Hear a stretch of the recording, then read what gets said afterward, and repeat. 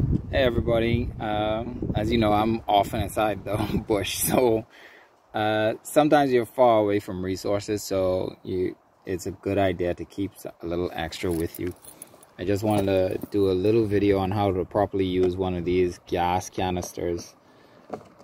Normally it's closed, and it has a little ratcheting lock here, so when you rotate it like that, it locks.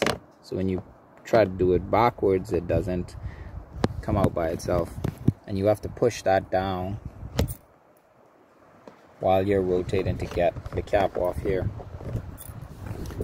This piece of the cap is actually a little plug, so you can take this plug out so you can get your nozzle out and turn it over. Try to keep some of that gas inside the container. And you put it in there and screw it back on.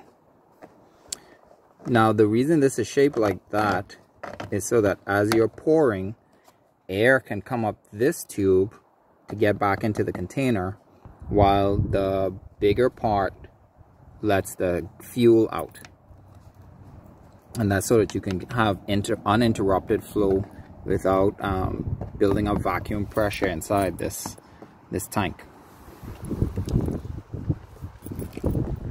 Always open your canister slowly, your gas tank slowly in the Bahamas, because the fuel can pop when there's a lot of fumes inside there. That's pretty much it. I gotta go and fuel this up now, and I'll catch y'all later.